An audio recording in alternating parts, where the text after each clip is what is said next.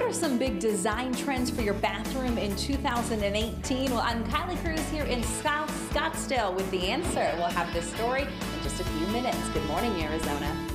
Hey, come on in here. Do you ever watch TV, like HGTV, and you Constant, pretty much 24/7. Yes, well, especially you're building.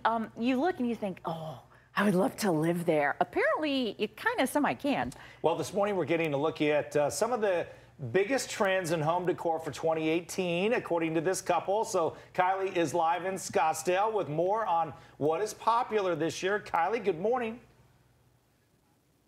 Hey, good morning, Scotty. We are here in South Scottsdale taking a look at a home that's under a remodel right now. We want to introduce you to Justin and Shea. Last hour we talked a little bit about kitchen. Justin and Shea own Hartford House, and so you guys do really cool reno projects. Can I ask you before we start, who's the one that really gets the job done? I mean, who's the one that holds the couple and the business together?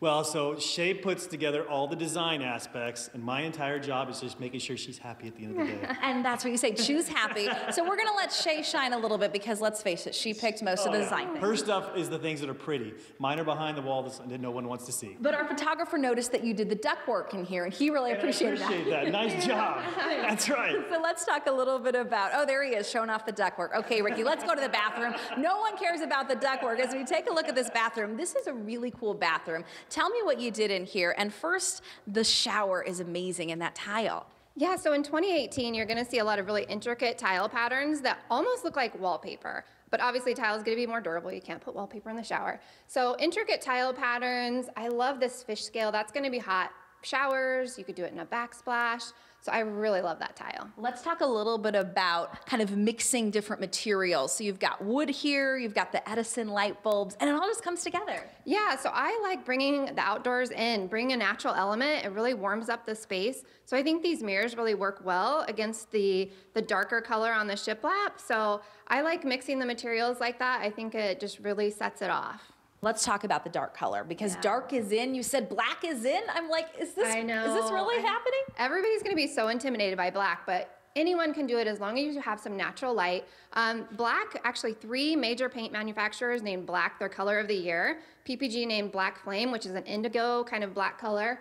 The one we've used here is Benjamin Moore Cheating Heart. It's actually a kind of a bluish black color. And it's gonna be hot. You don't have to paint the entire room black, but using it here, just where we've got some other bright colors in the room, but we've done the shiplap in the blackish color, I think it really is beautiful. I love this bathroom. We have another bathroom to show, and while we do walk around, we want to show a little bit of the tile because this is that wood tile that's so popular. All my friends are doing it at their houses, and you said this is not going out of style. Not going out of style. Obviously, I love hardwood. Hardwood is great, but this wood look tile is so much more durable. You don't have to worry about pets scratching it, kids being hard on it and ruining your floors.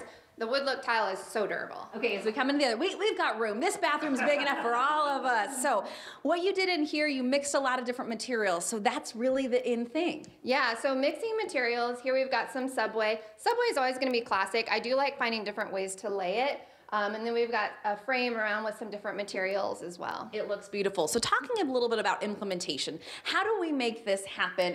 And what do we do? Do we do all of it? Do we do a little of it? Do you have any good advice? I do. So there's some exciting trends in 2018, but I think of trends as kind of a curve. It's not a hard and fast rule. Some things are peaking and kind of falling off a little bit, and some things are becoming more popular. I like to buy what you like. Just because it's trendy doesn't mean you have to do it.